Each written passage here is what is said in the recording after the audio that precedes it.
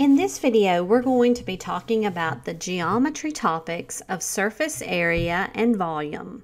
When we're talking about surface area, we're looking at the area of all the surfaces of a figure. For example, if we're talking about a cube, we know a cube has 6 faces or surfaces, and each of those faces is a square.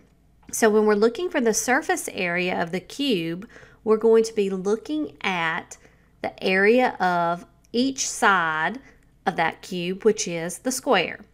And the area of a square is side squared or x squared, however you want to look at it. So when we're talking about the total surface area with those 6 faces, 6 squares, that's just 6 times s squared.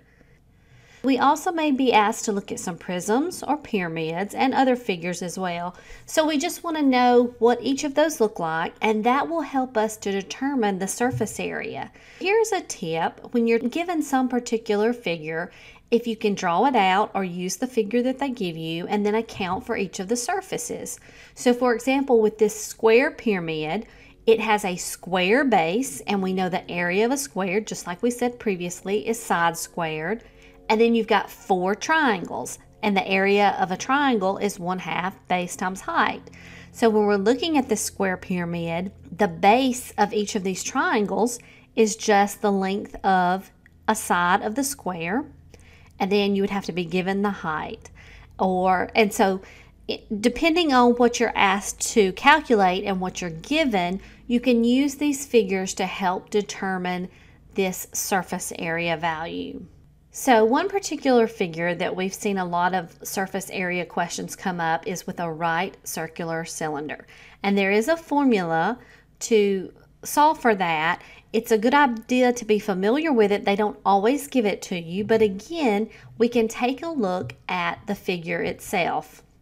When we're looking for the surface area of the cylinder, a cylinder is like a can. It's got 2 end pieces that are circles, and then you've got some particular height.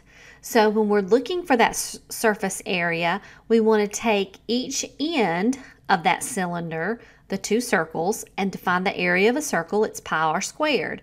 In our formula, we have surface area equals 2 pi r squared because we have 2 ends, the top circle and the bottom circle. And then we add to that this 2 pi r h. Now what is that? The 2 pi r comes from the formula for circumference of a circle. And when you're thinking of that cylinder, that inside portion there, those are just around the circle, around a circle, 2 pi r. And how many of those we have? We have h of those circles going around the height. So that's why the second portion of the surface area, the 2 pi r h, we multiply that circumference by h. So given the values of radius and a height, we can find the surface area of a right circular cylinder. Now let's talk a little bit about volume. When we're talking about volume, this is the amount of space within a 3-dimensional figure. Volume is 3D versus we have area, we were talking about 2D. So with volume, what we're going to need, we've got to consider the length, the width, and the height of the figure, the 3 dimensions there. So we have to take into consideration the shape of the figure that we're asked to find the volume, and there's different ways we can look at that. If we're given a prism, when we find the volume, we want to find the area of the base times the length of the prism. Circular figures like cones and cylinders, when we're looking for the volume, we're going to find the area of the base times the height. So when we're talking about the area of the base in each of these cases, that's our 2D portion times the length or the height, depending on what figure we're looking at. That gives us that 3D volume. Now let's take a look at this ACT type question. Pause the video here, work the problem, and we'll come back together and check it. The question asks, how long in inches are the edges of a square cube if the surface area is 1,350 inches squared? We're in inches, our units look good.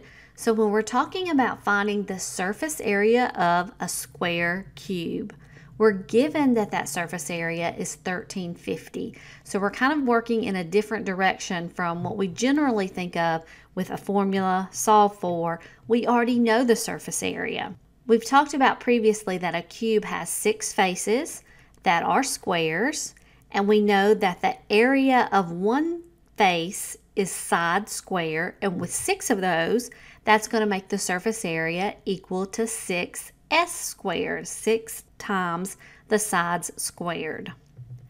So now we're going to solve for side because we're looking at how long are those edges, and we're going to divide 1350 by 6, and that gives us 225 for the square of the sides, but we want one side, so we'll take the square root, and we get a side length of 15 inches, which is answer choice B.